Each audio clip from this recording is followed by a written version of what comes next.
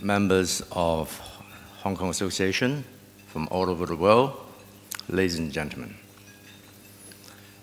On behalf of the TDC, let me welcome you to this gathering of the international TDC family.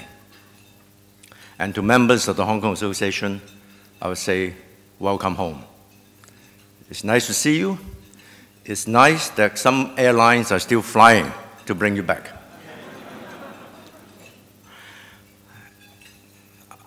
First, I'd like to thank all of the Hong Kong associations for your activities throughout the year to support Hong Kong. The Federation consists of 32 member associations spanning over 24 countries.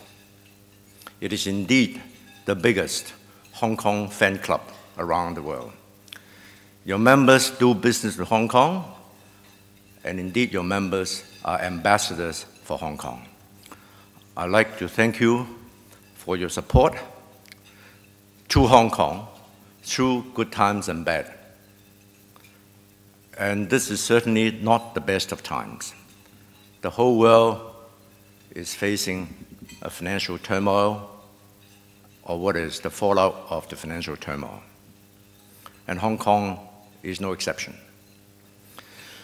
But being Hong Kong, we have confidence that our people are pragmatic.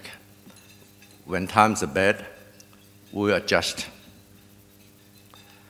And the Hong Kong Trade Development Council, being the business promoter, facilitator, and pathfinder for Hong Kong business, we just have to work harder.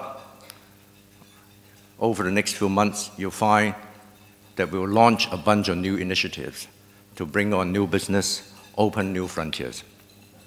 We have every confidence that Hong Kong will come out of this crisis better and stronger in the end. And this is not blind faith. Our confidence is based on a number of factors. First, the regulatory regime that is already in place, put in by the government, has on the whole maintained stability and integrity of our banking and finance sector.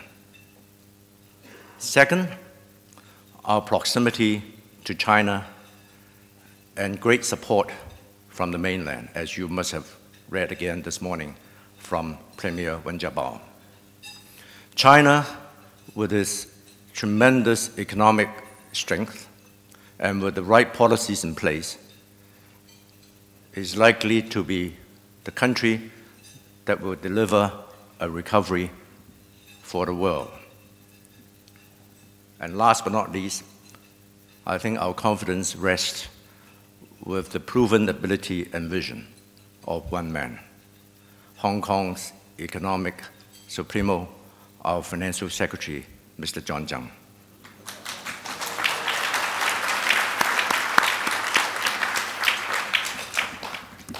In the short time since he became financial secretary, he's already demonstrated great strategic thinking and excellent political judgment, not only in financial planning, but also in managing the regulatory regime, and more recently, in solving crisis after crisis. John actually is a good friend of the Council, and we're very, very grateful to him for sharing his time with us today amidst his very, very busy schedule. Actually, John is supposed to go on several promotional trips for the TDC had it not been for the crisis that kept him back in Hong Kong. In fact, over the past couple of weeks, John practically has to give a press briefing every morning. So we get accustomed to seeing John's face on TV every morning, assuring a nervous investing public that everything will be all right in the end. Don't panic, the stock market will bounce back, except he didn't tell us when. But here is my reading of it. I think when the crisis comes to an end or near an end, John will be happy to resume his traveling schedule. So when you get notified that John is coming your way, it's about time to get back into the stock market. So, ladies and gentlemen, we are very, very honored that John will speak to us after the main dish, and we look forward to his words of wisdom. Thank you very much.